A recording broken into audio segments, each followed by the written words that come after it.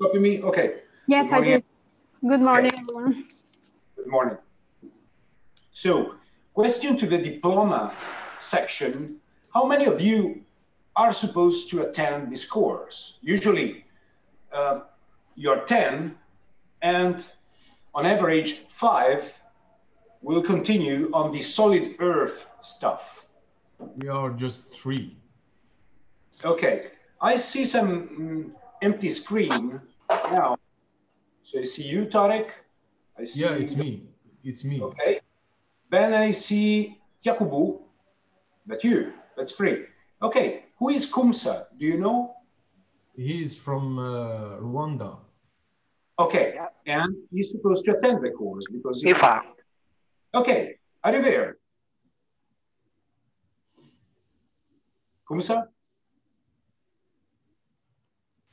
Yeah. I'm from IFA. Okay. So you're supposed to attend this course, right? Yes. Yeah, yes. Okay. Yes. Good. Okay. Well, today it will be a really messy lecture because usually I'm using Microsoft Teams. I'm not a fan of it, but at the University of Trieste, we have to use that one, that platform. So I'm here using Zoom, that usually is, I was using it for fun, but okay, I see here that the ICTP settlement is very good. So, okay, today I'm here in the Stasi room. Maybe other lectures will be given from the university, where my office is. And okay, let's spend 1 minute and let me introduce myself. I'm Fabio Romanelli. I'm a seismologist belonging to the Department of Mathematics and Geosciences at the University of Trieste. But since I was a kid, many years ago, I've been working with ICTP as a student, as a researcher, and as a Karim's friend. Okay, all of you know Karim, right? Okay, I'm his friend, so I feel home here. And by the way, officially I belong to the university. And since the ESP diploma started, I was giving 2 courses. And so the let's say, seismological matter was divided into 2 sections. The basic one that is in the pot of wave physics course, where usually I was introducing harmonic oscillators, wave systems, starting from the wave equation in the simplest case. I was speaking about acoustic waves, and then seismic waves, P waves, S waves, Rayleigh waves, love waves, but no seismic sources. So it's time now to speak about sources, and that's actually a quite complicated topic, definitely. And so in this course here, it's called theoretical because it's, okay, that you will see that there will be a lot of mathematical expressions, and some of them will be terrible for everyone, And in a couple of lectures, we should study what we call the representation theorem. And that's how it's tough. And then we have to speak about what is a Green's function. But I think that, and this is my question to you in a couple of minutes, I think that Lapo Boschi already introduced the Green's function. By the way, we're going to study the elastomodynamics Green's function. That is another important topic. And then we will go to something that is a little bit more, let's say, easier. That is about what we call a focal mechanism. So a very simple point source representation of a seismic source. Then we will spend some time about what we can, we can call the complex part of the wave velocity. So we will speak about seismic attenuation and Q. And then in the final lectures, we're going to speak a little bit about tsunami physics and seismic and tsunami hazard, just as an introduction for example, to other courses, maybe the Stefano Parolai course that is more about seismological practice. He is going to speak about site effects and stuff like that. But I will give to you, my intention is to provide you a sort of introduction of the seismic hazard. So this is the quick introduction from my side.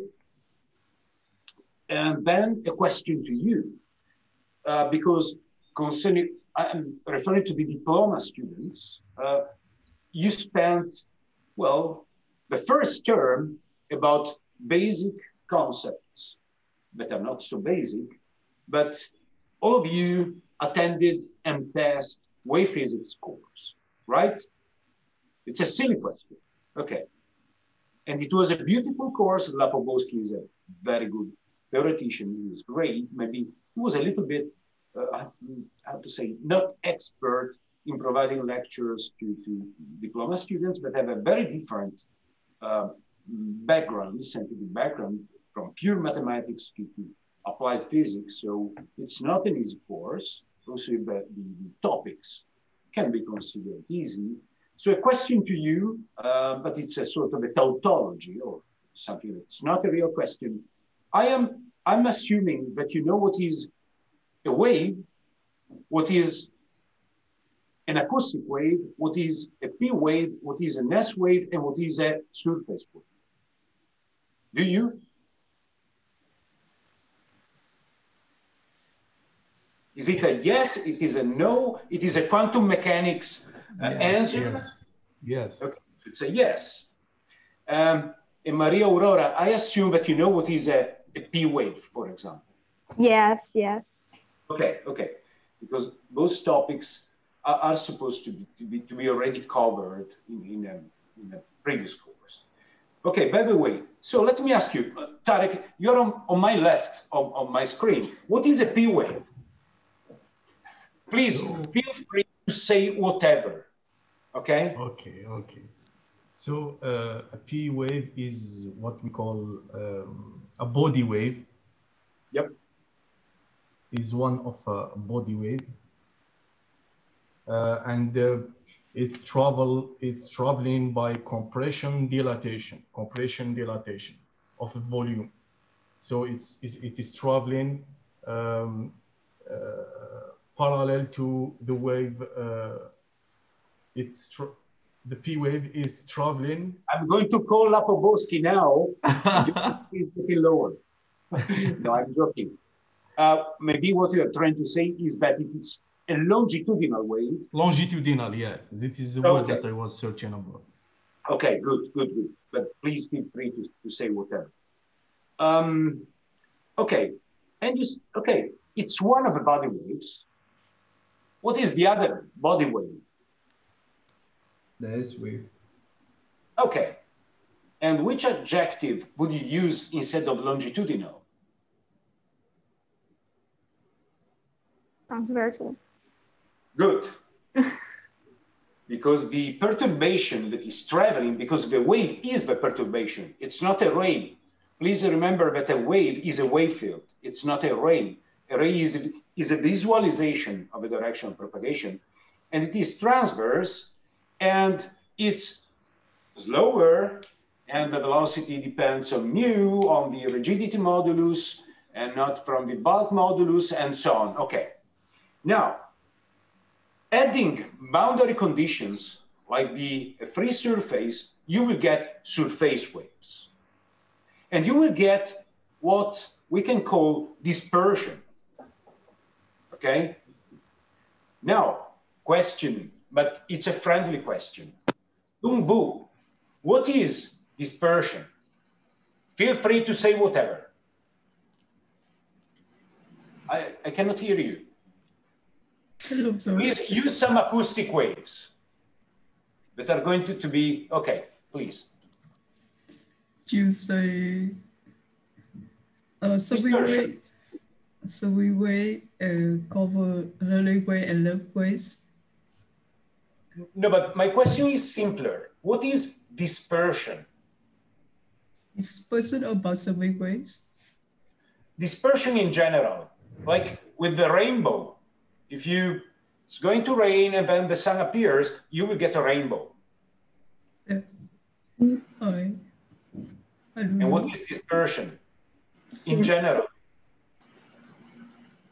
The propagation comes from with different phases, type of phases. Each type of body waves inside of the wave field propagate with different type of frequency, with different type of phases in the subsurface.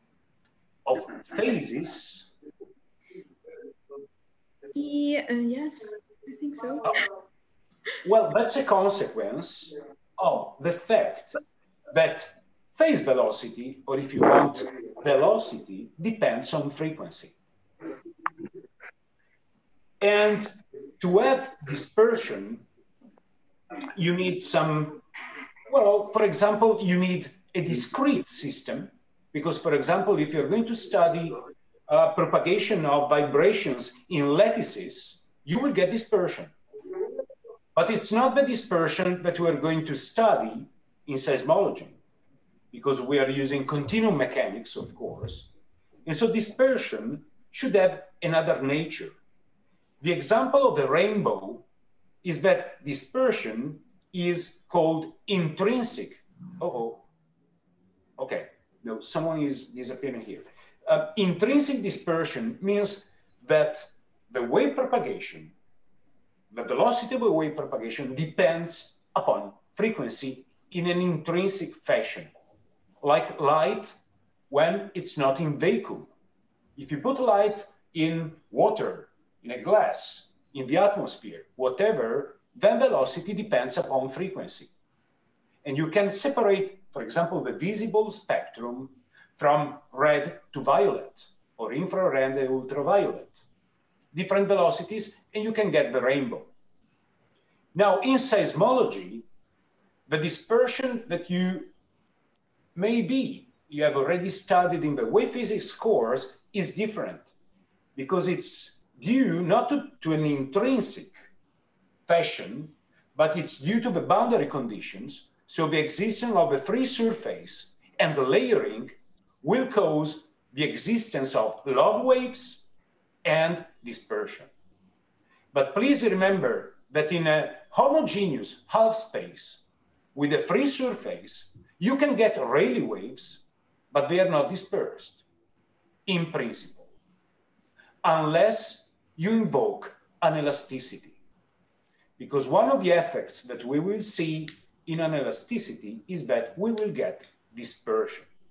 So that was another basic concept that I hope it's in your pocket. And we're going to spend some time about it. Another question. I'm sure that during the wave physics course, you solved some wave equation problem with some boundary conditions, okay? Now, as far, well, as I presume, you have not spoken about a seismic source. And if you do it, maybe you use a very simple source, like a point source. Am I right? It's just a checkpoint, just to understand how to start. And don't worry, today we will start just with an introduction with some movies, hoping that my gadgets here, I have too many gadgets on my desk, are going to work. So we will start from scratch. But it just, my questions here are just to check the common background, okay? So let me ask you another thing. Jacobo, for example, a question to you. If you, let's imagine that you have to define a love wave. What would you say? Love waves, they are surface waves that travel along the surface. And they are... Wait. There are some cases in which you may have low velocity channels deeper in the deep structure, and the low velocity channel will trap surface waves there. So you're right, they are surface waves. Generally, they travel at the surface because they decay with depth in the Hall space. But remember, the nature is a little bit trickier than the simple assumption. But you're right, they are surface waves. They exist due to the boundary condition of a free surface. And if you want to describe love waves, you need at least one layer, you know. And that layer needs to be, help me, Jacobo, please help me. Homogeneous. Well, a layer is supposed to be homogeneous, but it has to be a low velocity layer over an Hall space, which velocity has to be larger, because otherwise all the refractions and reflections will cause the energy to be leaked in the Hall space. So Rayleigh waves exist whenever you have a free surface. But to have, how to say, constructive interference of phases, building a love wave, you need at least one low velocity layer over Hall space. And you get dispersion, and you have the modes, okay? Good.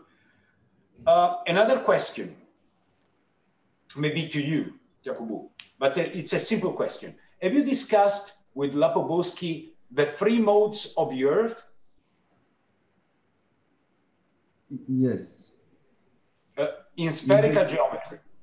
Yes, we did some overtones and... Okay, okay, good. So, because I know Lapo is he's really an expert about the modes of the Earth.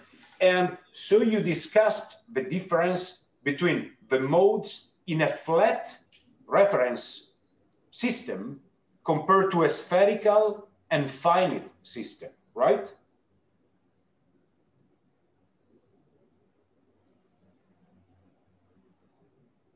Remember, the Earth, oh well, okay, the Earth is not a sphere. No, it's not. It's an oblate spheroid, but okay, we can approximate. It's not homogeneous, it's beautiful, it's, the radius is 6,371 kilometers, but it's finite. It's a sphere. Well, it's not a sphere, okay, but when we use a flat reference model, you don't see the end of a model. Okay, let me use I love the blackboard. I have also a whiteboard here, but... Yeah, hello. The network breaks, so I couldn't hear. Okay, let me find a chalk here. No chalks. Oh, yes.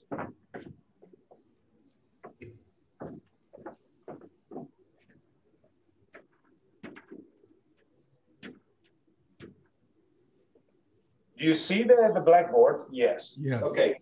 Usually, this is a flat. X, Z, and Y is getting out from the blackboard, okay? Now, we can use this as a model of the Earth. We can do it. But remember, it's valid only at a local scale. Because if you continue, so the X has no end, and you can write, usually, when you write a plane wave, you use this or this. Frequency, wave number, and so on, right? This is a plane wave traveling along X. But X has no end. It's infinite. But if you go on a global scale, the Earth is finite. And so the modes of a layered system in a plane geometry are different than the modes of the Earth. You can call this the Cormental boundary and whatever. These modes are different than these modes. So please, you should know that love waves become torsional or toroidal modes in a spherical system. So love waves are pure SH waves. Rayleigh waves are PSB waves, as you know. You should know this, right? Okay, good. So if this is love, and this is Rayleigh,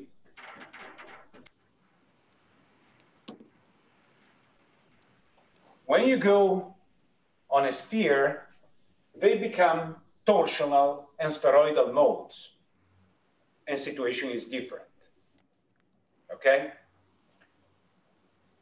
Okay, the key point to describe a wave, as you know, is omega and k. Because here you have the frequency of a wave, here you have the wave number, and k contains the wavelength, right? You know this. Yes. Yes. Yes. It's just a recap. Okay, now, when omega and k are not related by a simple line,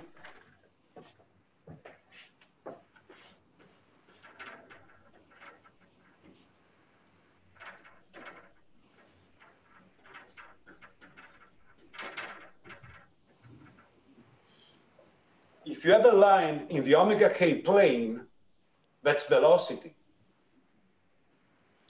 Please, if you have to remember one expression that is a trivial expression,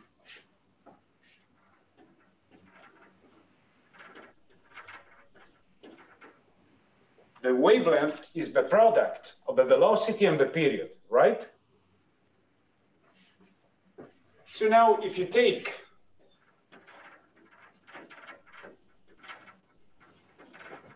you get immediately this. It's the same. So velocity is the ratio between omega and k. And when in the omega k plane you have a straight line, the slope of the straight line is giving to you the velocity. And now you see also the definition of dispersion. Because if the slope of a curve in the omega k plane is a straight line, you have no dispersion. Because all the frequencies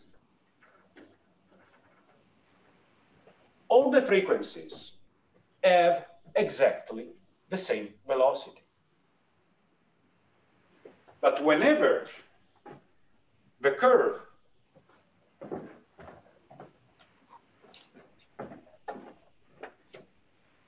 is not a line, now, if the slope is not a line, then you have dispersion. And immediately,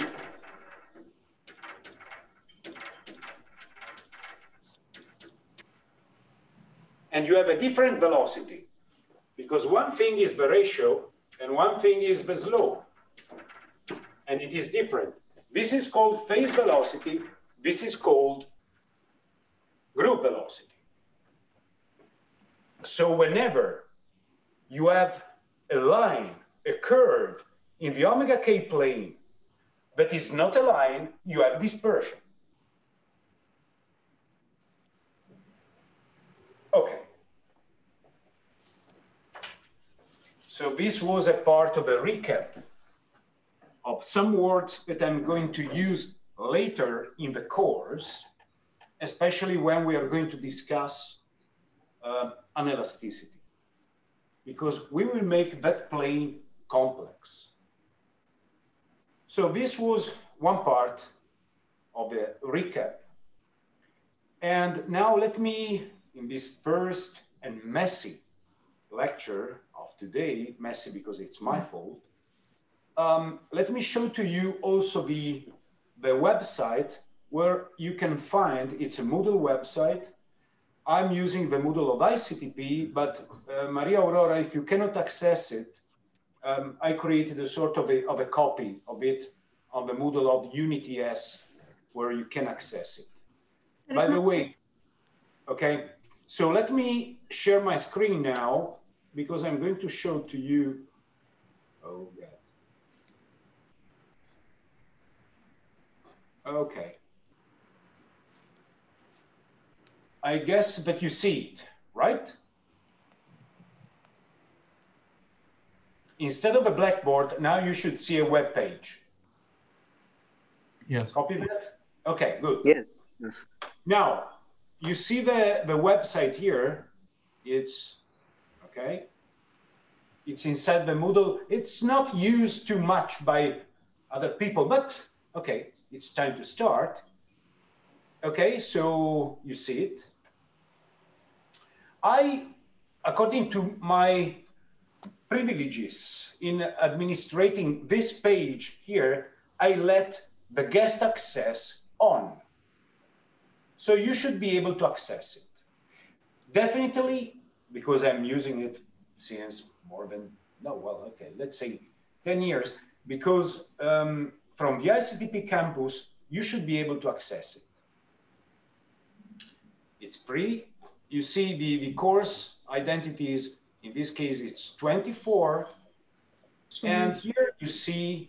Sorry, sir, can you put website on the chat? You see it? See.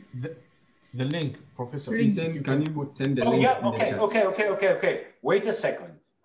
I collected from Patrizia your emails, but still, okay, let's make vice versa. I have Maria Aurora's email, but Yeah. I'm not, I have 10 emails of you, but not you 5 that are supposed to attend this course. So let me put it this way. Please write me an email and I will reply with the link. Now your question should be, okay, what about my email? And now I'm going to try to share, just a second, my Mac, where I have some animations.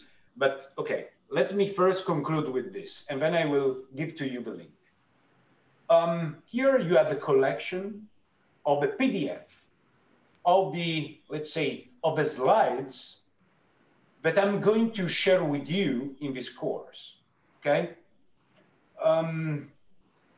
In the first lecture, the one that we're supposed to take today, there are some movies, but it's just an introduction.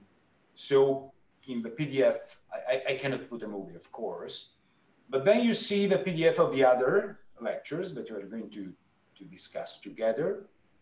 And here's the collection updated to, okay, let's say 1 year ago, approximately. If I'm going to change something, I'm going, of course, to update these files. But here, at least now, you should be able to see the topics that we are supposed to cover during this not so easy course. Okay, so this is the introduction. We are going to spend one lecture, but actually it's just a sort of a tunnel to the course that you should take with Karim. I think he's going to start in just some days, in some weeks, about, let's call it earthquake mechanics. And that part is about dynamics. So the study of the forces that are generating earthquakes. But after this, let's say, short lecture about dynamics, then we will take a kinematic route. And we will try to study the kinematics of an earthquake. And to do that, we will try to study what is called the representation theorem. And it's a very important topic. It's not an easy topic. You will see a lot of formulas there. And let me tell you, just today, and I will say it again, I don't want you to memorize expression. You can do that. But my goal is to show to you the logic that is behind the expressions, okay? So it will be a tough lecture, but we will try not to get lost into algebra, but just to keep an eye to our target. And our target is to have something that we can use to represent an earthquake. And to use means that we will insert the term of a source inside the wave equation. And to do that, we will need to discuss or to rediscuss, if you already considered that, what is the elastodynamic Green's function. And that will be another tough topic because algebra will be there, but we will discover something that is very important also for the course that you're going to take with Alessandra Borghi about GPS. Well, I call it GPS, but it's not proper. Let's say to study deformation using satellites. Because a signature of an earthquake is left there, and when we will study the Green's function, we will call it near field term. It's very important. Then, assuming two conditions that are called point source approximation and far field approximation, we will study a nice and relaxing topic that is called focal mechanism, or using a seismological slang, beach balls. So whenever you have an earthquake, you can represent it with a beach ball that is showing to you the mechanism that is in the point source approximation that is responsible for the radiation of seismic waves. Okay, then we will take a very quick detour to some basic principles of seismometry. Well, this is called theoretical seismology, so we will not see in practice what is a seismometer. You can ask Stefano Parolai about that. But just to have a principle in mind, because using seismometers in 1930, Charles Richter decided to define earthquake magnitude. So really to understand what is a magnitude, we will need to, all the theory that we're going to cover until this point, and to understand that, let me try to move this, okay, I'm not able, okay, let me bypass it, okay, you see here. And because Charles Richter, of course, he was totally aware that he was using a specific seismometer, a Wood-Anderson seismometer, that has a response function. So the early definition of magnitude, we can call it, well, we have to call it Richter's magnitude, is coming from a beautiful idea, very simple, and then a specific instrument. Then at the end of the lecture, we're going to define what is the most used magnitude today, that is called moment magnitude, or MW. And to understand MW, we will need to go back and use the representation theorem, because we will use what we call the moment tensor. Moment magnitude that is very simple in principle. Actually, it's tricky when you define it in practice. And we will see that effect with a beautiful paper that Seth Stein and Emil Okal, two beautiful seismologists, and both of them visited ICTP different times, of course, but and they produced a very nice paper in March 25, and so 2005, and we can use all the theory, the simple part of a theory that we are supposed to discover in this course to understand what is moment magnitude. Okay, then at the end of the course, we're going to spend one lecture, a little bit more, speaking about anelasticity. And we will invoke some viscoelastic basic principles to understand what is the Q of the Earth. And that's a different topic. Then at the end, we will try to gather all this information and we will assume a different point of view, the point of view of, okay, given this knowledge, can we assess hazard with seismic in front of it? So seismic hazard. But then in the final lecture, we will spend some time trying to understand the basic physics of tsunamis that are not seismic waves, they are gravity waves. Usually they are studied in fluid dynamics, not with tsunami, but gravity waves. And instead of looking at the beautiful sea in front of Trieste with wind waves, we will try to understand that gravity waves can be excited also by a giant earthquake or a mega earthquake with not so beautiful effects. And trying to understand some basic tsunami physics, we will also speak about tsunami hazard. So this is the work plan of a course. It's not an easy course. It's supposed to restart from where you left in the wave physics course and to complete it in the sense that we have to take the wave equation and to insert a source term. So in practice, what you can find here are the PDF version of the slides that we will discuss together. And since in the first lecture, we are supposed to discuss also some practicalities, let me tell you, these slides are enough for the exam.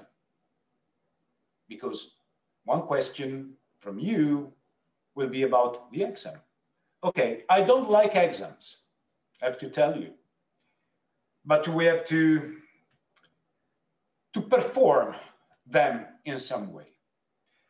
The exam, traditionally for this course, is not a written exam, it's an oral exam. The wave physics exam, since it's the first, was a written exam, but now it's time to be, how to say, to perform from using words and the blackboard. And let me tell you, an oral exam is much better at the end of a story than a written one. Because in an oral exam, you can erase a blackboard and think and say things again, thinking about them. In a written exam, what is written is written. Here, the future in an oral is unwritten. Of course, you have to know what you're saying and what you're thinking about. So for the oral exam, this material is more than enough. I will never ask you something that is outside these slides. And I will ask you mainly just to think about what we are discussing here. The typical duration of an oral exam about theoretical seismology is between 5 minutes and half an hour. In 5 minutes, if you are good enough, that's fine for me. But okay, jokes apart, let's say it will be a sort of a 20-25 minutes of discussion about the topics that we have here. In practice, if you need a sort of a textbook as a support, in the wave physics course, I was suggesting Stein and Weiss session an introduction to seismology. It has a long title, but it's okay. I will show it to you if you want later on my Mac. You have many copies at the ICTP library. There are many copies also at the university library, at the UniTS library. Let me say that you can find a digital version of that book. And let me add also one other thing, that some of the topics that we are going to cover here are not fully covered inside that book. That book is beautiful. It's very easy to be read. It has a lot of exercise. It's beautiful. But two topics are not fully expanded. And so for the folds and body forces, for representation and theorem, these slides here are going a little bit beyond what you can find there. If you need another textbook, but that's a sort of a very hard textbook, you can find all the theory and much more than what you need in Aki and Richards. It's called Quantitative Seismology, and there are some copies here also in the ICTP library. But it's really, I guess that half of the seismologists in the world never read it because it's too tough. By the way, let me tell you, what you find in the PDF here is enough. But of course, you can go beyond. You are very welcome to go beyond and to teach me something that is not here. So that's the second practical info that I want to share with you. So here is the material, and what we're going to discuss are the, let's call them PowerPoints, but I'm not using PowerPoint. So the slides that are here on this website. Okay. Let me stop sharing the screen here so that, let me write one other expression here on my back on this beautiful blackboard.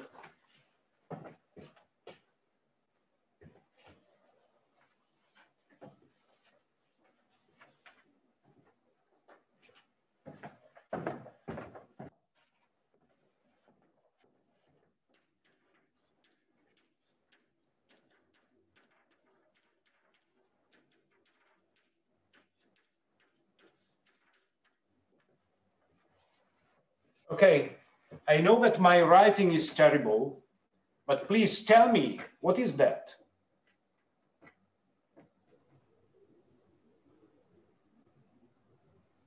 Come on, guys. Wave equations. What? Wave equation. Wave equation. Yes, that's wave equation. I'm sure that with LAPO you spent hours in building it. When I was giving wave physics, I spent hours in building this beautiful expression. I love it. You should love it. Now, let's try to add some adjectives to this equation. This is the 1D wave equation.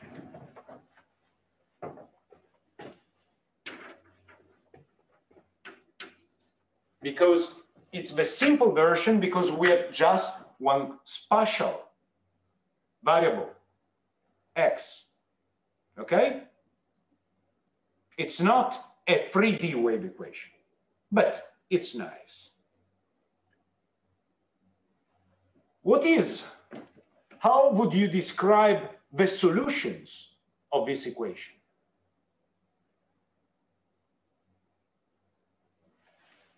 Well, we have one here.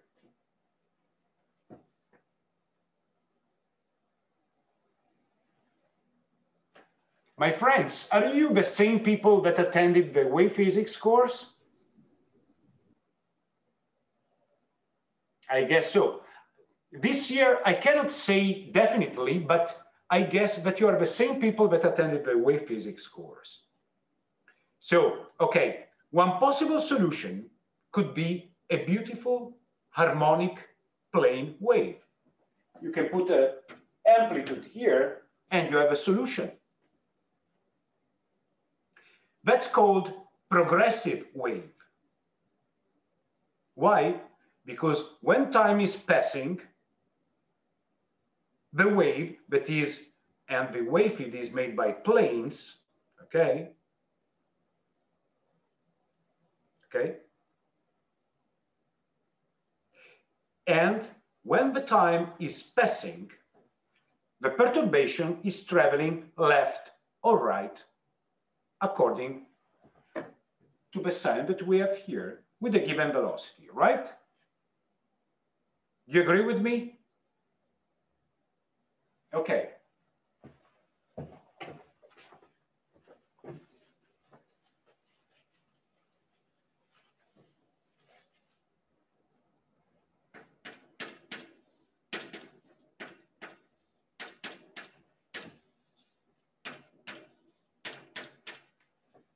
What is this?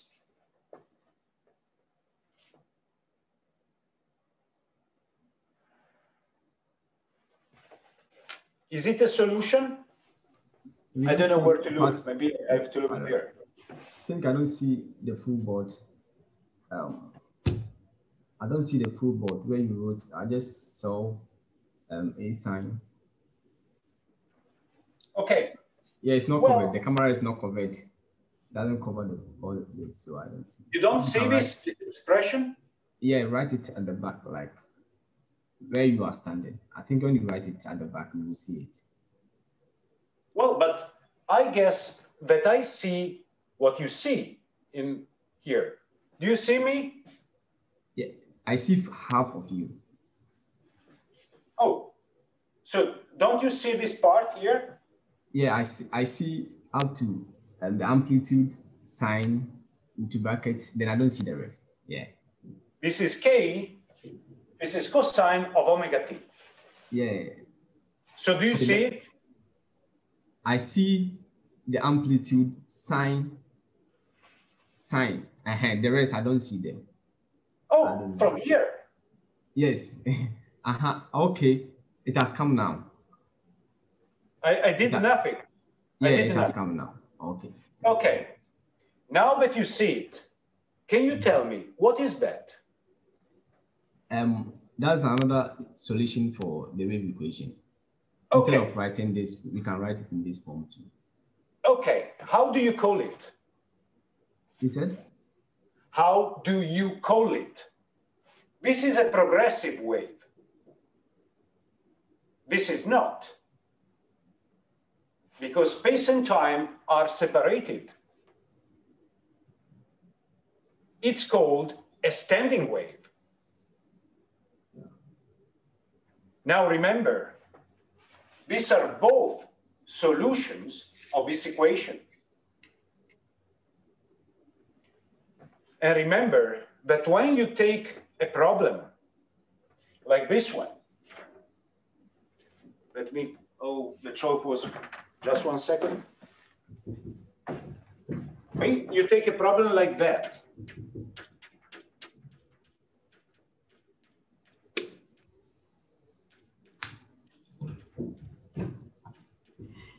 when you separate the variables and you plug this solution here and you proceed by separating variables, you will get solutions. You can call them eigenfunctions, eigenvalues, separating variables. And this and this are two complementary solutions, because you can generate this considering two progressive waves going in opposite direction, and their interference can create standing wave.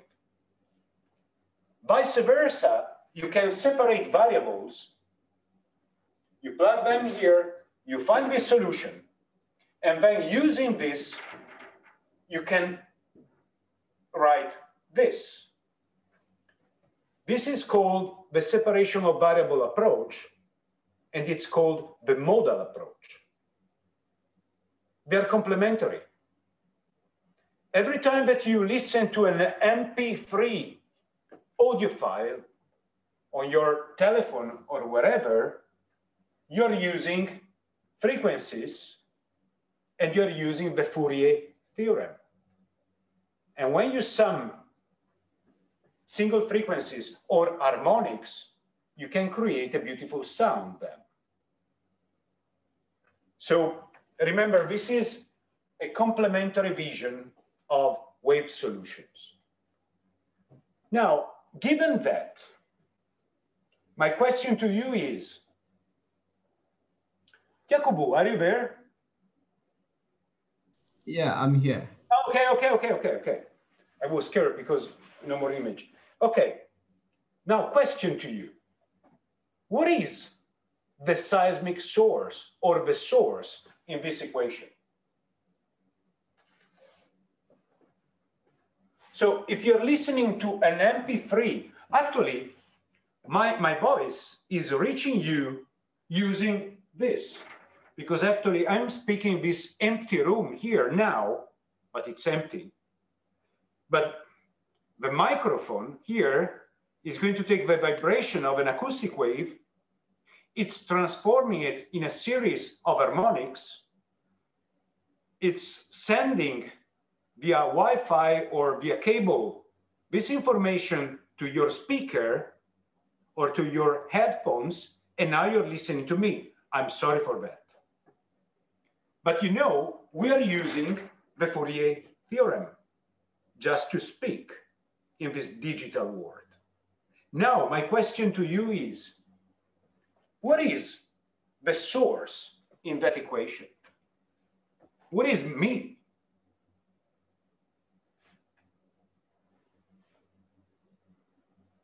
No, it's not there. Because this is just the wave equation without any source term. So we can go from 1D to 3D to 2D to 3D, whatever. We can include much more complicated models. We can add free surfaces. We can add layers. We can do many things here, but still there is no source term. Why? Because it's difficult. Because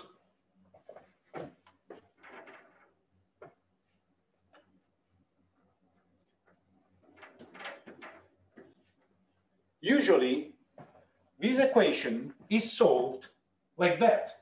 Now you have a beautiful differential operator, and it is telling you, okay, you have a function, you have to compute the time derivative twice, you have to compute the spatial derivative twice, you put the things together, and you have to give me a set of functions that is satisfying that equation when it is equal to 0. Good. The differential equations that we can find are easy because they are similar to the harmonic oscillator equation. We can build them. We can apply the boundary conditions. And to find this, you can consider a vibrating string, a vibrating membrane, a vibrating sphere, but still there is no source. And now the problem is,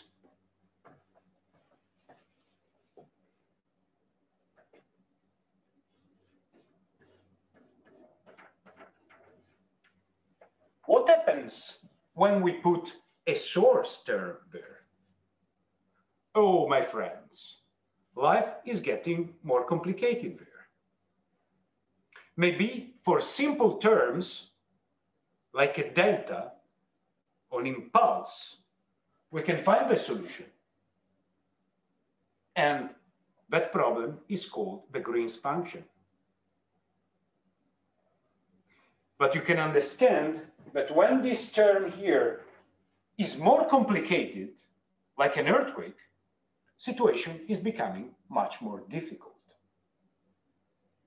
So if you want to see this course as a sort of a continuation of the wave physics course, the wave physics course was dealing about the birth and the evolution of a wave equation.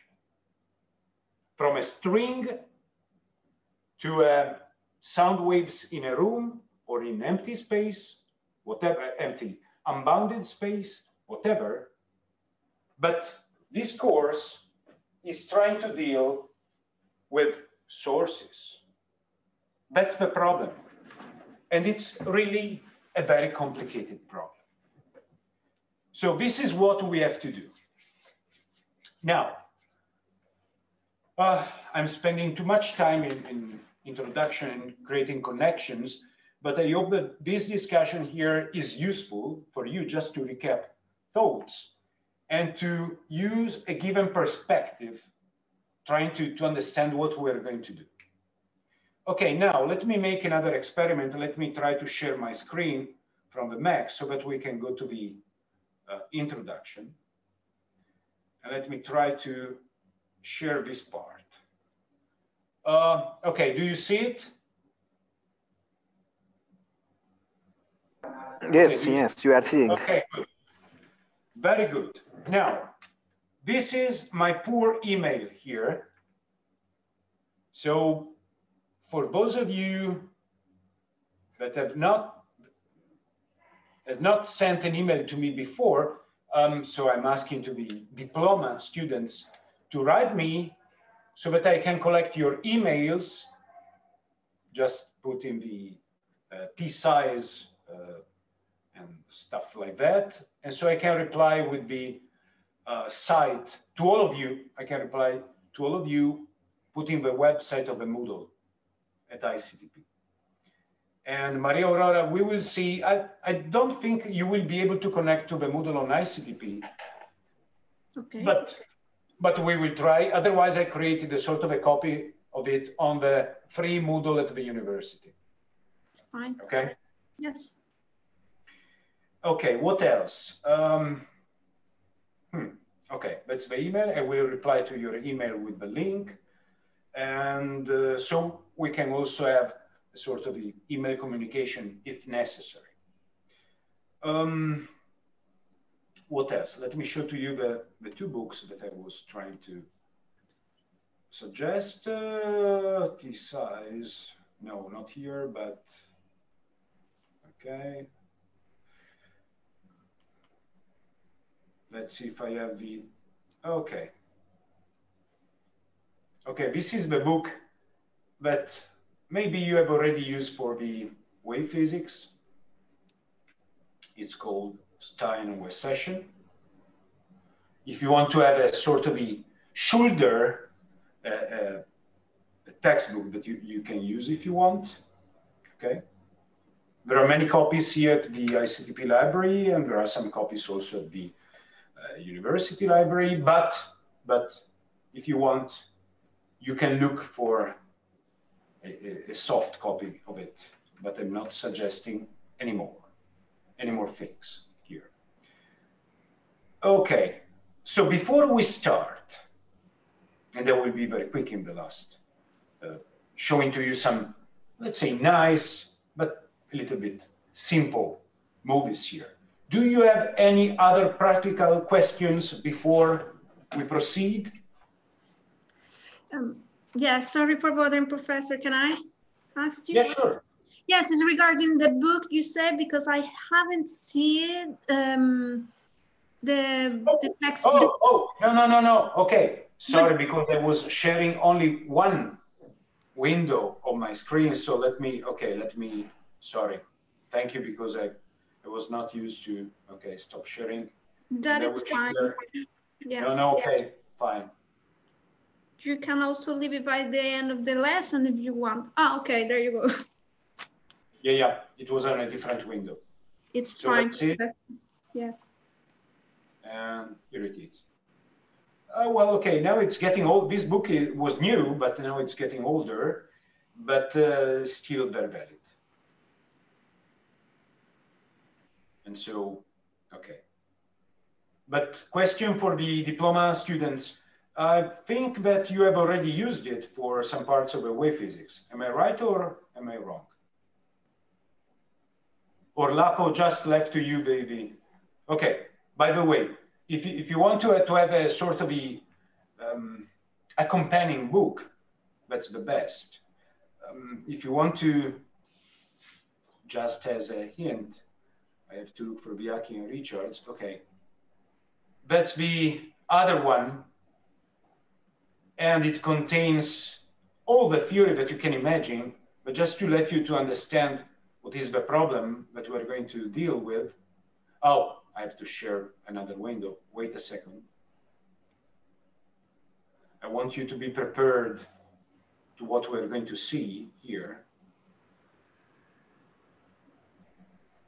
And I'm preparing the proper page. Okay.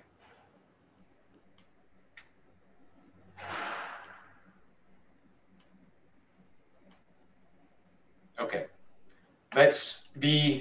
It's a sort of a holy book for theoretical seismology, but I think that no one except the authors actually read all the pages of it. Let me show to you an example. Okay, this is what we're going to study. This is one part of what we call representation theorem. And actually, oh, some strange sound is appearing here. The host is open, breakout room. Wait to be a second. What's happening here? I don't know.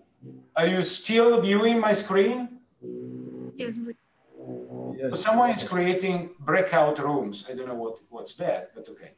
So just to give to you an idea of how to say, of what you can find inside this textbook is this. This is the representation theorem in one of the versions. This is the Green's function, and that's the earthquake. Isn't it nice? It's beautiful. Really, it's beautiful. But okay, so we have to go through this sort of the alpine road, trying to survive and to arrive safe at the end of the journey. And the end of the journey is very simple, actually. And you will see, we will call it the moment tensor. But this is just to give to you an idea of how beautiful this book can be. So now, and with this, after the time receiving your email, and I will reply with the link that I promised to you, my question now is, okay, do you have any other practical question for now, or can we go with the presentation? Fine to go? Okay. So now let me try to, maybe everything is going to explode here, but okay. Let me try to see if the animation is starting. Okay. Now, that's sharing is paused, bring your share with to the front. Do you see it? I'm receiving very strange messages from Zoom here in this room, but I hope you do see it, okay? Now, the question is very simple. Why do earthquakes happen? And the answer is earthquake dynamics. But to go a little bit deeper with this question here, we will have to wait for the next lecture, for next WED, and we're going to spend just 1 hour and a half about dynamics. But for today, the simple question, the simple answer could be, you can find it on the left.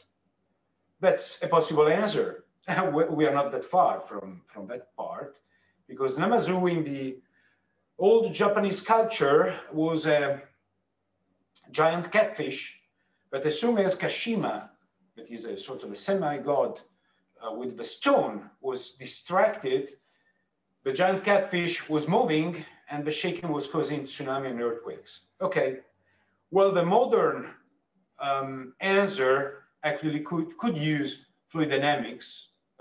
Why it's okay? Oh, why it's not? Okay, it was supposed to be animated, but its animation is not going there.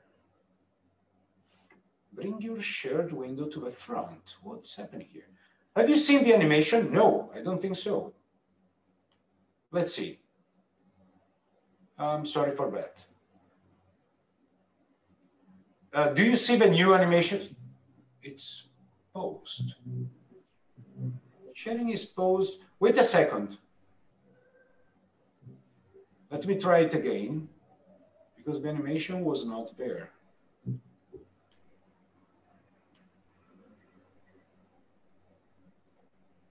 Okay, now let's see if I, Okay, now you should see the animations in some way. But let me go back to this. So the answer is in fluid dynamics, if you want. But please give a look to this,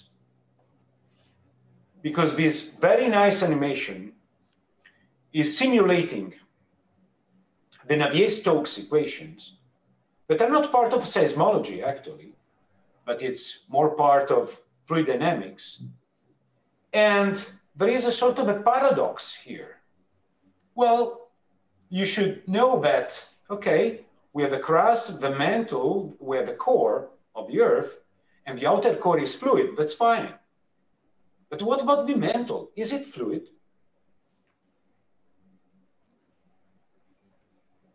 My friends, the question is to you. Now, let's try to keep strong for 23 minutes. And let's try to be on the move here. My question to you is, what about the mantle, not the outer core? Is it fluid? Ductile, maybe. Well, okay, yes, you're right. But actually, if you want to distinguish between a fluid and a solid, you should see if S waves can propagate there. Because S waves do not propagate into fluids, let's say ideal fluids. So, but we have S waves in the mantle, so it's solid. And we can study the crust, the lithosphere, the asthenosphere, and whatever, so it should be solid. But in this animation here, actually it's moving like a fluid. And these are Navier-Stokes equations. Well, please remember that what is really different here is the time scale, because these are millions of years. And on such a long time scale, also the rocks and the mountains behave like fluids, because actually it's a ductile flow. And to define what is ductile or brittle, everything depends about rheology and time scales. So actually, when we are studying the Earth from a seismological point of view, actually, we're considering brittle material, because an earthquake is happening, is occurring in brittle material. But let's remember that the dynamo, the engine, on very long time scale is fluid. And so the dynamics that are at the, at the base of tectonics on very long time scales are very different.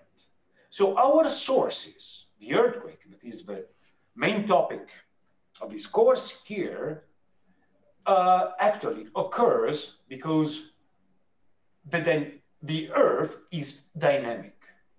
And its dynamics should be written in terms of Navier-Stokes equations. So you should say, oh, well, come on. Navier-Stokes equations are studied in a fluid dynamics or fluid mechanics course. And this course is called seismology. But please remember that dynamics are changing according to the point of view and the time scale that you're going to adopt. If you're going to study geodynamics, well, you can say that the Earth is, well, a sort of a ductile fluid or a ductile solid.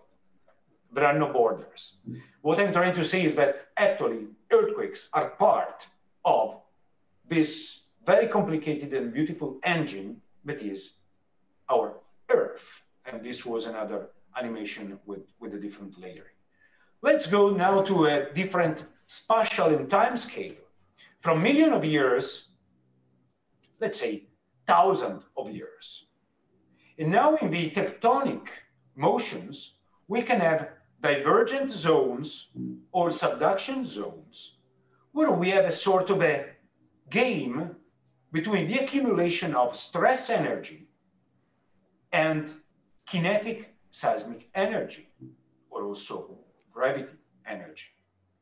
So it's a game that is similar to what a violin player is doing with the bow and the strings. Because actually, what a violin player, if he or she is using a bow, is doing what we call stick and slip. So you have a stick part, well, friction are going to resist against the motion, and you're going to accumulate potential energy. And then you have a slip phase, and part of that energy is released. Not with the beautiful melody of a violin, but with the, well, maybe not so beautiful melody of an earthquake cycle. Because friction is causing, in many cases, potential energy to be accumulated. Which one? Elastic energy.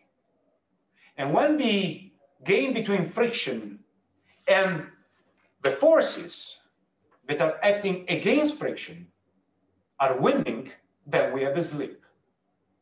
So if we go now on a shorter time scale than million of years, we can see that the part of the Earth system is solid, is brittle, and it can create fractures, or it can resist the sliding on existing fractures, and that's the stick phase of a game, and after that, a slip is coming.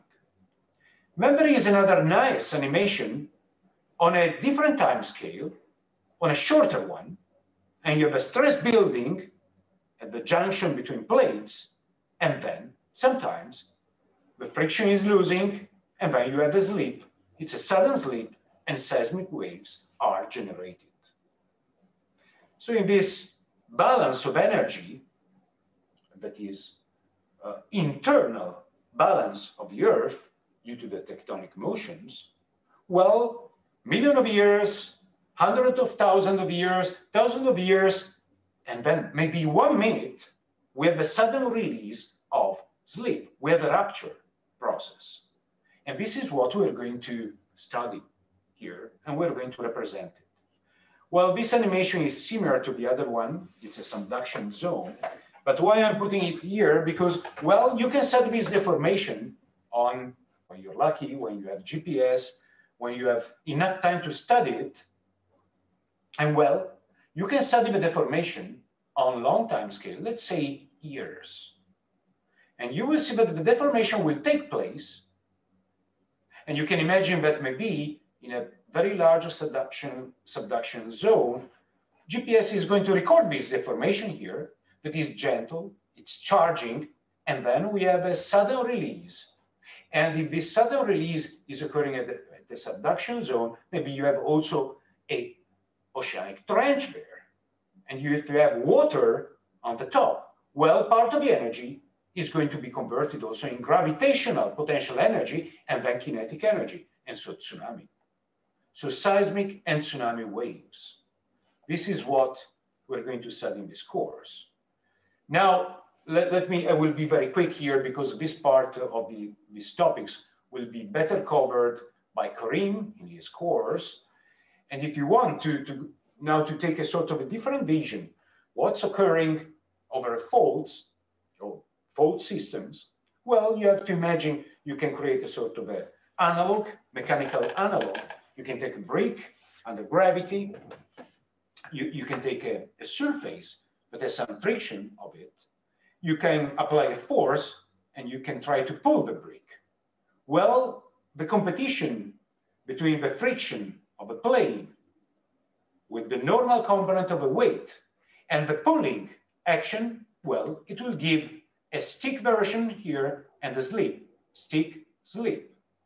And now it seems that, well, such kind of cycle can be easily studied. Well, also this simple machine here can become immediately complex when, for example, you consider this kind of system here, and you're going to couple bricks. And now you're, okay, let me try to stop it here. Okay. So you're accumulating energy in one of them with your pool. So the pool could be the tectonic force. The game of friction here could be the friction of a rheology of a lithosphere here. Now you're pulling, you're accumulating potential energy, and suddenly you will have a slip, maybe of a red brick. Okay. But here you need some time because the potential energy has to accumulate on this side here. And so, well, wait, no, not that one. Okay, this one. And so now the red cycle and the blue cycle are connected. And since we have feedback there, it's a chaotic system. So also in this simple analog of stick and slip, we can imagine that on short time scales and on, how to say, on fault systems here, what we call cycle is not easy to be studied because we cannot find a period there because we have many interactions, and so the dynamics here can be actually they are very complicated. So if you want to use a sort of a time axis that is saying us what is the geological time that is running there, we can imagine the stress building, so that stick, then slip, then stick, then slip. Now, if all the ingredients of this recipe here are known, and they are not, because we don't know actually what is the pulling force, we don't know the friction law over the single folds, and actually they are interconnected, so we will never have a beautiful pseudo-deterministic behavior here, but actually reality is much more similar to this cartoon here, where you have stress accumulation and slip release on different fault systems in a sort of an unpredictable way. Well, of course, we can say the plate borders, that will be the place where the earthquakes will happen. But please remember that when the cycle, the world cycle is letting you think that, okay, we can do some near-term prediction, well, we can't. And to conclude this introduction, that is not my cup of tea, but I want to show you just what you're going to discuss in Karim's course, something like that. But also for very simple theoretical systems like what we call the rate and state friction law, you can have beautiful theory and beautiful models to play with. Also, this is an example. This is the Ruina law, and you're going to discuss with Karim. Just to remember, don't close the doors between courses, because we're going to speak about earthquakes, but we will not go deeper, for example, in this topic here, so about friction laws. We will assume it. We will use a very simple friction law, the simplest one. You can call it the Coulomb friction law, and we will see together on the next lecture. But please remember that in other courses, you can study much more complicated than realistic models like this one. So this slide here, just to show to you, okay, if you can also take a course in theoretical seismology and theoretical dynamics of earthquakes, and you will spend months there, but not with me, okay? So this is a door opened on a different course. Now, another animation here to show you using just a movie, that actually what we're going to call an earthquake, and at the end of the story, we will assume it will be a point acting in some time, somewhere. Well, actually, the history could be much more complicated because it will be a stress imbalance. Why it's not starting here? Uh-oh, I'm sorry. A movie was supposed to play here. Okay, now you see it. Okay. Now, what is this? Let me stop. Okay. Sorry, but there is a delay between the animation. Okay. Now, Another door opened more on the Karim's course. Actually, what you see here is a fault model, very simple one, it's a plane. Rupture is going to start somewhere, and you have a stress unbalance that is propagating on a fault plane. And so this is a stress. It's a model, it's a beautiful model. This is the rupture. And what I want to say to you since now is that an earthquake is dynamically and kinematically something that could be very complex. And it's not a point, it's not an instantaneous source. Could take time. Of course, it will be a time, and you will see, I hope, the animation at the end of today's lecture of the Tohoku event, that is the event, the seismic event that usually I'm using after March 2011 as a sort of a skeleton of a course, showing to you some very relatively recent results, and to show to you the topics that we're going to cover. You will see that the rupture that occurred on the magnitude 9 Tohoku event of March 11, 2011, actually the rupture was lasting more than 2 minutes. I'm not speaking about the waves, I'm speaking about the rupture. And it was occurring on a fault that was, let's say, 1,000 kilometers long. So it's not a point, it's not an instant. So let's keep that in mind. Another thing that let's see if I can, okay, move this here, okay. And one other message that I want to give to you is that when you have fault systems like this, this is a piece of a North Anatolian fault. Every time that you have an event there, you have a dynamic communication with other parts of a fault system.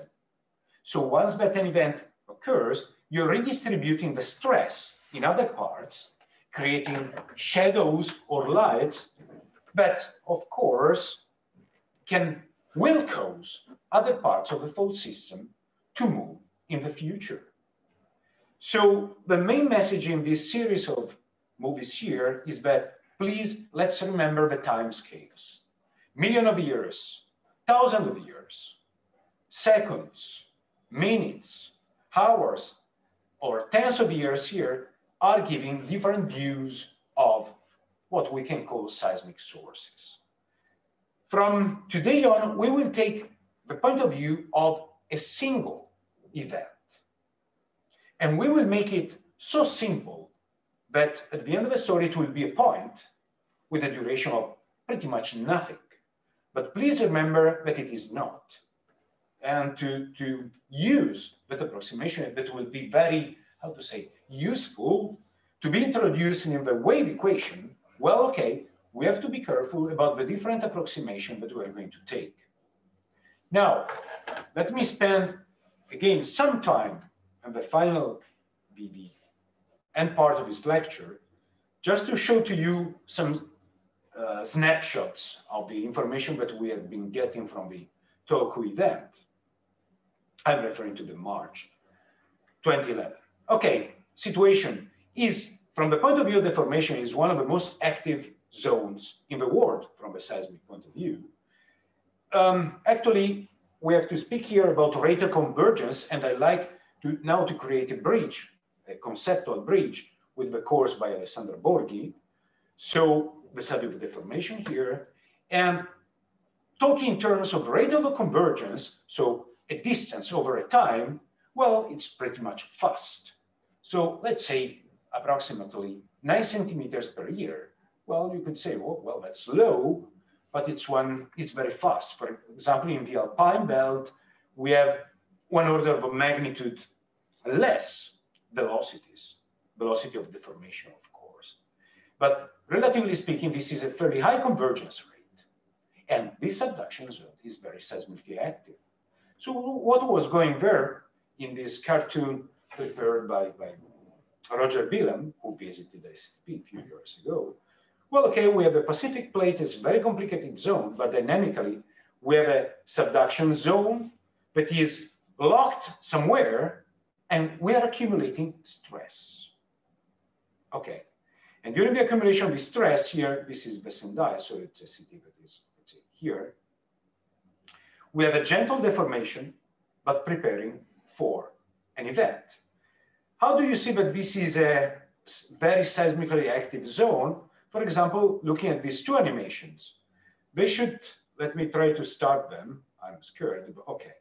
Now, on the left, you see the seismicity of Japan in, let's say, 30 years. We have a lot of events, of sequences, leaving a lot of beautiful colors on the map you will see at the end when it will stop at 2011. And this is the proof that it is really seismically active zone. This is, if you want, the study of distribution of space in time of seismic events is called seismicity, the study of seismicity. And what you can see on the left then is that it's very active. Those are very bad news, of course, because it means that you are feeling a lot of events. The good news is that in some way you are prepared to them, because there are some places where the rate of convergence is much slower, and actually maybe a large event, and large, we will try to quantify what is large and what is not. Well, it occurs maybe every 200 years, and you're losing the culture of preparedness to an event. Okay, on the right here, starting, it's just few days of a sequence. Look, on the top it's 9 March, you see here. After the sequence, we can call this was a foreshock. And it was a magnitude 8 foreshock, so it was impressive to everyone. And then sequence, then the main event, March 11, and then all the aftershocks. What I'm saying here is that it's a very active zone. And at the end of the story, one of the first piece of information that we could get, let's say on average in hours, after the main event, this is what we could get. Now, to understand this, and this is called the centroid moment tensor solution, made by bulletins, made by some agencies. For example, this one was the one produced by CMT, and the other one was the released by the United States Geological Survey. Just a few hours after the event, this piece of information was circulating. Now, what you see depicted in these two balloons that we can call beach balls, well, these are the focal mechanisms. And the parameters that are here reported, they are called moment tensor components. This is an important piece of information, and this is what we're going to study after the representation theorem. Now, going from this piece of information to signals, what you can study after the event using GPS, and this is a bridge to Alessandro Borghi's course, well, what you can see here, for example, in this piece here, look at this is the Japanese coast, this is the place where the sequence occurred. Look at the GPS here. You see, GPS means that you're measuring displacement using satellites, of course. And look at the components here. So it was quiet in this part. The transient, that's the earthquake. Now look at this tilt here. It's permanently tilted. Well, that is called co-seismic displacement or co-seismic slip. You're going to study it with Alessandro and Karim, but we will perform the theory that is at the base of its understanding, and we will need the Green's function. So I'm showing to you very rapidly here some images, just to let you understand, I hope, how important will be the theory that we're going to develop into this course, also if it is heavy. So what you are calling co-seismic slip, we will call it the near field term. And you can create these maps here. And this is the map that has been produced thanks to the very dense GPS network that was available in Japan in 2011. And you see these arrows here showing the permanent deformation that occurred after the event. And look at the slip here. These are meters, tens of meters. So actually, after the earthquake, the rebound, what we can call the rebound, the elastic rebound, moved permanently part of Japan until here, okay, by meters, down and towards the sea. This is called coseismic slip. Now, going to a different vision, I look also at GPS waveforms that are now no more a boundary between geodesy and seismology. Actually, GPS signals are used by seismologists and people working in geodesy. Looking at the displacement, what you notice here along this sequence of, let's say, these 6 signals, look at how different some of them are. Look at these 3 here. You see, okay, before the event, waves are passing, and then you have a permanent deformation here. Permanent. These are centimeters, so these are, okay, more than 10 meters. 3 components of motion, 2 horizontal and 1 vertical. And what you can see here, that more far you move from this zone here, look at these 2, for example, or this in the top. Well, actually, this permanent displacement is no more there. And that's why we will call it near field term. And one of the purposes of this course, I hope, is to provide you a way to define or to understand better what is near field and far field. Now, this is a normal displacement, what you were waiting for a recording. So quiet, transient, quiet again. But here, the new quiet state is permanently deformed from the initial equilibrium. That's why it's called near field or coseismic displacement. And that's a map, okay. Let me go to the signals here. Now going towards the ground motion, so the typical seismological signature, now you can see the signals recorded by a GPS and compared to the low pass filtered recordings from accelerometers, because the Japan seismic networks were and are very dense. So they had a lot of signals there. And you see how the GPS and the ground motion signal are pretty much the same. And I want to show to you that there is no boundary, no clear boundary between geodesy and seismology when you use a GPS. Going to the ground motion, let's give a look to this. I think these 2 will not work. Let's see. No. Okay.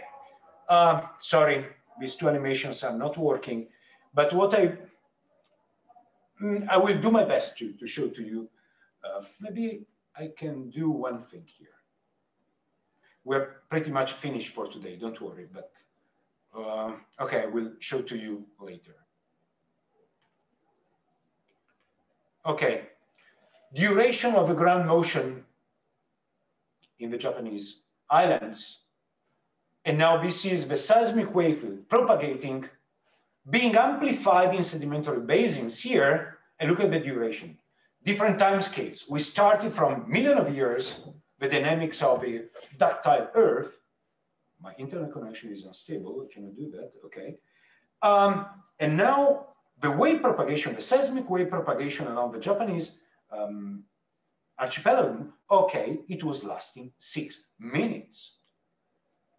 Please look on how here the duration of the motion was longer, and that was due to the local amplification made by the impedance contrast between the sedimentary materials that are here compared to the rocky part.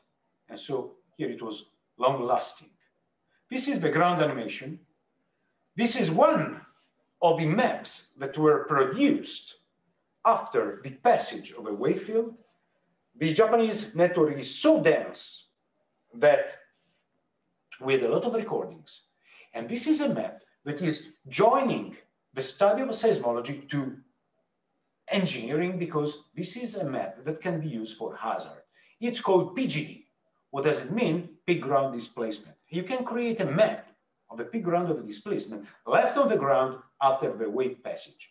Please notice that this hotspot here, that was a recording a displacement more, it's a transit, more than 1 meter. Some beautiful waveforms collected along the coast of Japan. And I'm showing this to you. Sorry, I wanted to now to go a little bit faster, but this was just a prequel to let you to understand that whenever you're going to study seismic ground motion, you have to remember that you can use acceleration, velocity, or displacement. Now, this is the same signal, but studied in acceleration domain and displacement domain. And of course, you see the difference. Acceleration, since it is twice differentiating, you can obtain acceleration, of course, twice differentiating the displacement domain, you are enriching it of high frequency. If you think about the expression that I was writing before for the harmonic wave, e to I omega t minus kx, every time that you differentiate respect to time, you're getting down omega. So the signal in your acceleration is much richer in high frequencies than the displacement. Look also how beautiful it was different in this part here, and you can see how the rupture was complex here, with at least 2 wave trains arriving pretty much together. This is a signature of the rupture process that was occurring there. And if you give a look to the recordings along the Japanese coast here, look how different they appear, because the signals here appearing there, the first part of the rupture was almost not recorded here, as you can see here. And another map that is widely used and may be abused to indicate the hazard is what is called PGA. And PGA stands for peak ground acceleration. And if you give a look to this map here, it's impressive, because in this hotspot, the PGA there recorded was more than 3G. Now, G is an important unit because it's used by engineers, and I'm working with engineers pretty much every day. And they like to use G as a unit for acceleration, because when they design buildings, the first action that they're using to design is the building itself, not to self-collapse. And of course, it's under the gravity force, and so 1G is an important limit. Well, the recording that was, the signal that was recording there, and I will show to you just a brief snapshot, was more than 3G. Let me show it to you. This is the signal. And if you give a look here, this is more than 3G. And one of the questions could be, wow, so in Tsukidate, that is the city where the recording was obtained, you're going to wait for total destroy there. Well, actually, pretty much nothing occurred, because actually this peak ground acceleration occurred at very high frequencies. So that tiny details of the buildings were damaged, but not the structures themselves. So another message that I want to give to you in this pretty much ending introduction is, please remember that theoretical seismology can be used, and is used, especially nowadays, also for some applications that are going toward seismic hazard. And what you're looking here, but we will discuss it just in the final lecture, is what we can call the response spectra. And the response spectra here is used by engineers with seismic codes. Okay, final slides here. And then we can join back to what you have studied in wave physics. Now moving from the recordings nearby or around the source, so in Japan, if you move along and you follow, if you want to trace the wave field around the world, and now the world is a sphere, well, oblate spheroid, you can record the wave field at the antipode position. You know it is going to take, let's say, 90 minutes to go on the other side of the world. Then it's going to cross it again, and then it's going back to the source. And then if the source is strong enough, and this was very strong because the magnitude was 9, well, you can have surface waves that can interfere and exciting the three modes of the Earth. And that was one of the pieces of information that can be used to study the source. And using the wave fields collected around the world, we can do some other inversions, and this is one of the topics that we are going to describe in this course here. So a finite fold model. This was the result of an inversion using the ground motion recording around the world and doing an inversion process about the rupture process, you see, modeling waveforms and inverting. One of the first pictures of a rupture that occurred on the fold that generated the Tokuki event, well, this is an image of a slip on the fold. This is one of our targets, a fold, a rupture process with its kinematics, and with the rupture front leaving the slip on the fold. This is our target. That's why I'm showing this to you. I want to provide you the tools necessary to understand this picture. And to conclude, this is the animation of a rupture time made by Jim Mori. This is the rupture. These are not the waves. If you want, it's a stress wave. But using the recorders around the world, they inverted it for the rupture process. And now you see how the rupture started, moved to the north, stopped there, and decided to continue back to the south with a very complicated rupture process, now releasing much more high frequency. And at the end of the story, the rupture was lasting more than 2 minutes. That's the rupture. So one of the final messages is, okay, when we're going to study the focal mechanism, the earthquake will become a point and maybe an instant. It's not. So remember that we can, and we should always think in terms of the finite source. Final animation using US array. And usually I'm using this animation to explain the three modes of the Earth, but the recording of the waves. And in US, this is Rayleigh wave, these are the body phases. Rayleigh wave is arriving here. And later, the wave field will arrive on the other side. Look here. And so we have surface waves arriving from one side, surface waves arriving from the other side, interference, the modes of the Earth. And the modes of the Earth, please remember, are the longest period vibrations that we can study. I'm sure that I can ask you, what is the duration of S02? But I'm scared to ask you at this hour because you want to have lunch. So the answer is 54 minutes. That's the longest period of vibration of the Earth. Now, is there something longer? Yes, tsunami. And this is one of the final topics I hope that we are going to cover. And now I want to conclude this messy introduction with this. Look at this animation, please, because now we will have another time scale. So the time scale for that event was, okay, a couple of minutes for the rupture to start and to be completed. 6 minutes for the waves to propagate across Japan. 90 minutes to go across the world and to interfere in hours. But then suddenly another transient was started by that event, gravity waves, fluid dynamics, but earthquake induced. And since they are gravity waves and they are relatively slow compared to the seismic waves, okay, now we have a different time. No more than 6 minutes necessary for the seismic wave field to go across Japan, but now we need, okay, you will see 20, 40 minutes for the waves to arrive to the coast. and then to interfere. 40 minutes. It's a very long time.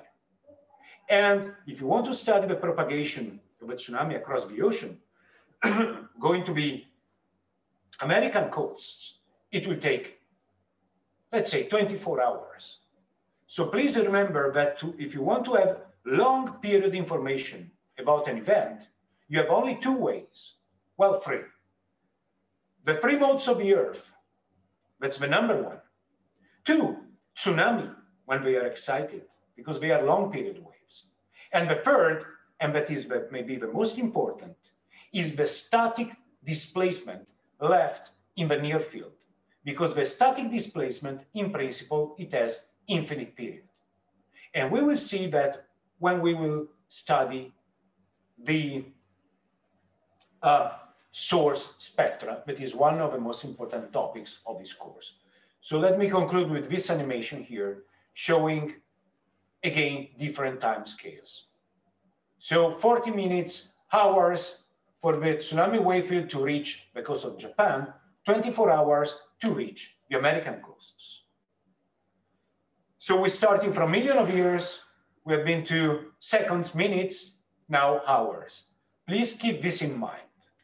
Okay, my friends, I'm sorry because I've been late by 15 minutes. I've not been Japanese in this. Okay, sorry for that, but I wanted to conclude this introduction. From WED, we will do something different. We will enter more slowly in the proper topics of the course.